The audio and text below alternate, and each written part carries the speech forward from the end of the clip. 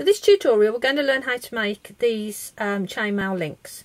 They're very simple, easy links to make, but very versatile. You can use them in your pendants, as I've done here. I've used two linked together with the beautiful gemstones, or as we're going to learn in the demonstration, how to make these beautiful earrings. And as you can see, the links look very pretty.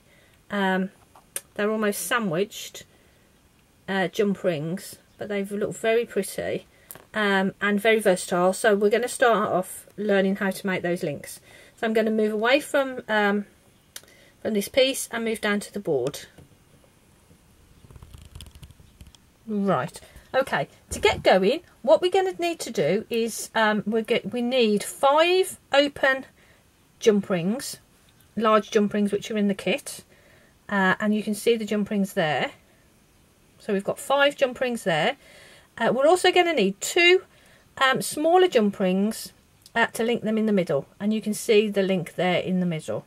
Now there are 5 smaller jump rings in the findings pack in the kit, but we'll talk a bit later about how to make some more jump rings from the head pins if you need to. Okay, so to get going, I'm going to start and demonstrate with larger rings, just so that we can get an idea of where we're going, and then I'll then show you with the smaller, with the jump rings from the kit. Okay, so we've got 5 of the large open rings which are in the kit. We've got 2 smaller ones which I've used from the findings pack.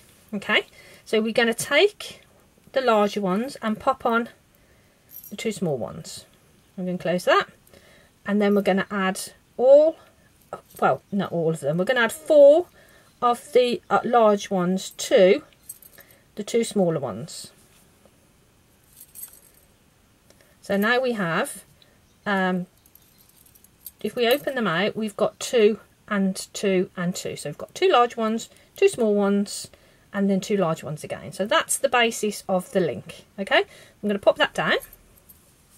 So now what we need to do is orbit these 2 jump rings in the middle. So we're going to open another jump ring, and we're going to pop that underneath and through the other side. So you're not going through any jump rings, you're literally going around the 2 smaller ones, and then we're going to close those up. So now we've still got our links as we made them, and we've got this loose jump ring just here. Right, so to get everything into place, we're going to pick the top one up from this side, top one up from this side, and bring them together. Give them a little shake, and that's the base, that's your link. And now you can just add jump rings on either side, or you can add it directly to a gemstone, as we're going to do in the demonstration. So that's how you do it with the large jump rings, just so you can see the basis of it.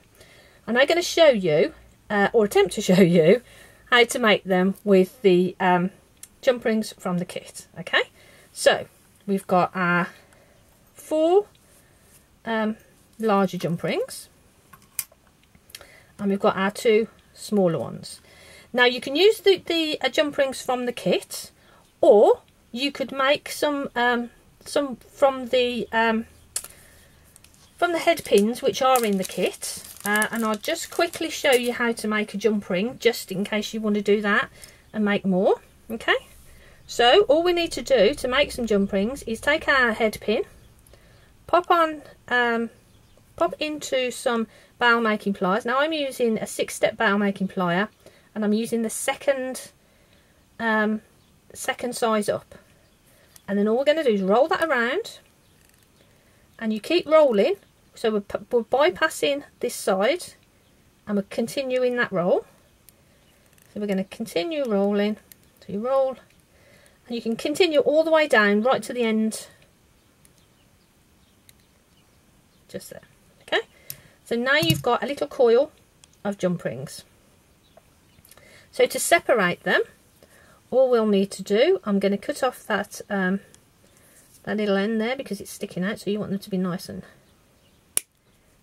And then all we're going to do is pop in our pliers as close to this cut edge as we can,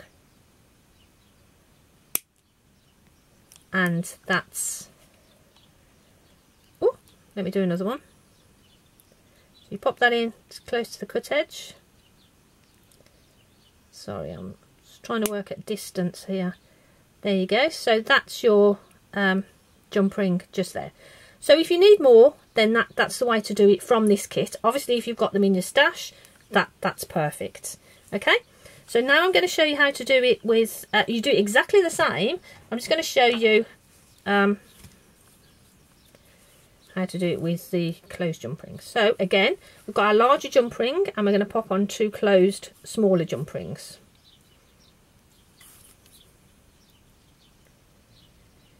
There we go. So now I'm going to pop on all 4 of the open jump rings. So that's 1, 2, 3. Sorry, let me hold that properly. 3, and just make sure you're only going through the small ones, and 4. Okay, so now we've got our 2 and 2 as we had before previously with the larger ones. Now at this stage I'm just going to pop on a little section of wire there, just so that holds things in place. Hold those 2 jump rings together and stop them flipping over. Okay, so I'm just going to open that out a little bit there. Then I'm going to pop that down onto the bench. So now we've got our basic shape, but now what we need to do is orbit those 2 jump rings in the middle, as we did previously with the larger ones. Okay, so now what I'm going to do is I'm going to take another open jump ring, and you need to open it quite a way, and what we're going to do is pass that again as we did before underneath. A little bit more tricky with the smaller jump rings, so we're going to pop that in there, and it isn't difficult, it's just a little bit tricky. There we go. So now we've got it orbiting those 2 jump rings in the middle, so I'm just going to close that up slightly before I pick it up, so I don't want it to ping everywhere. There we go. So now you can see we've got that. I'm just going to close that up.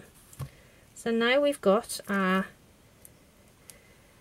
two twos on the outside, our 2 in the middle, and our orbiting jump ring. Okay, so I'm going to take that off, and now what we're going to do is pick up the top one on this side, pick up the top one on the other side, give it a little shake, and there's your link. Okay, so now oh, excuse me, sorry about that. Right, so now to make the earrings, I'm just going to pop those down onto the bench. There we go.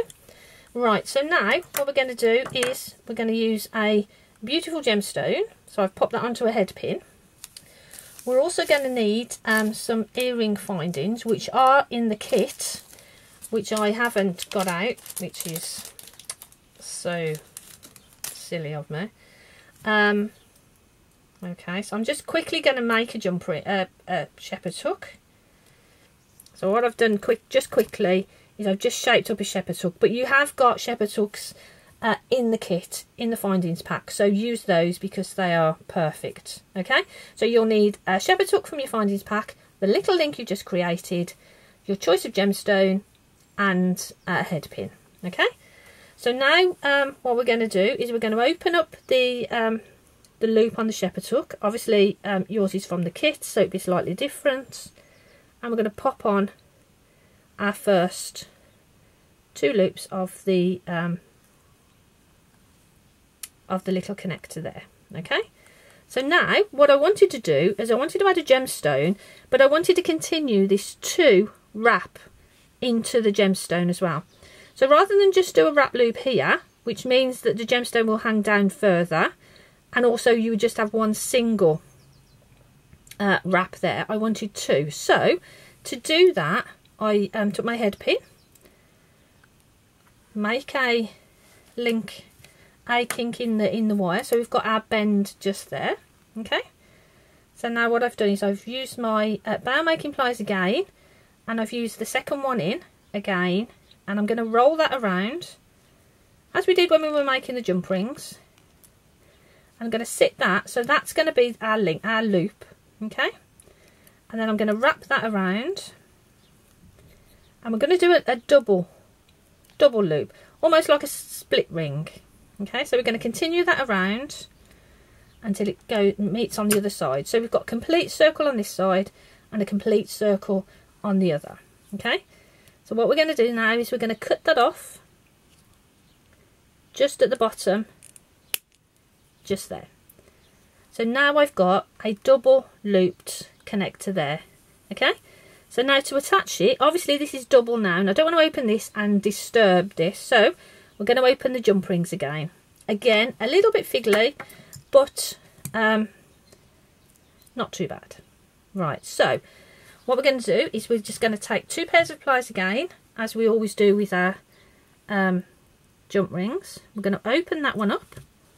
I'm going to pop on the gemstone and close that there. Okay, and then I'm going to take the next one and open that, leaving that gemstone just sort of hanging there. I'm going to open that, and now we're going to pop the gemstone onto that side, and then we're going to close that jump ring, give that a little shake. Let me just move all the pliers out of the way, and there's your earring. So you've got that double wrap here, which is mirrored in this centre section, and I just think it looks very, very pretty, and it's a really nice, easy link to make, even if you're not a chainmaker. So I hope you enjoyed the tutorial. Take care.